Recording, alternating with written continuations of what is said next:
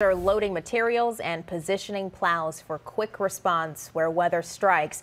David Amilati is live for us tonight, breaking down efforts on both sides of the river to keep people safe tomorrow. David. We're live right now at the City Streets Department where those trucks are stored. And if you look behind me, you can see those plows are attached. These trucks ready to roll out. This could be a very busy area tomorrow. I talked with crews on both sides of the river that tell me they're ready for whatever is next.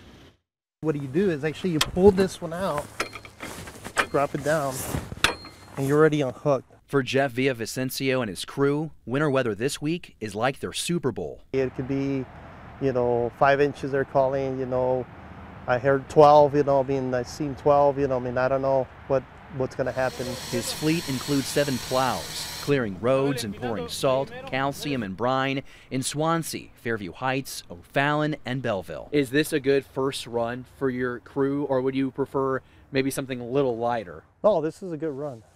Yes, every day is a challenge, and we like challenges. The concern for any crew, including the Illinois Department of Transportation, strong winds and sub-zero temps. And that's really difficult to have a plan when your route length is 2.5 to 3 hours. So you actually get one shot at the plan, and it needs to be timed right. The city of St. Louis also tracking a 20-degree drop in a span of just a few hours. Once that temperature gets under 10 degrees, it's going to be very, very slow to actually see chemicals in that work. In St. Louis County, plows will tackle side streets while MoDOT prioritizes major highways and interstates. If you can park off the street, especially if you live on a narrow street or a cul-de-sac, please do so.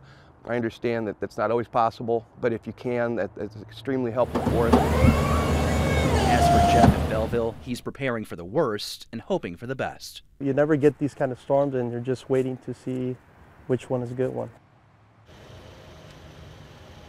Now, MoDOT does have a press conference scheduled for tomorrow at 10 a.m. News 4 will be there. We'll share everything we learned both on air and online.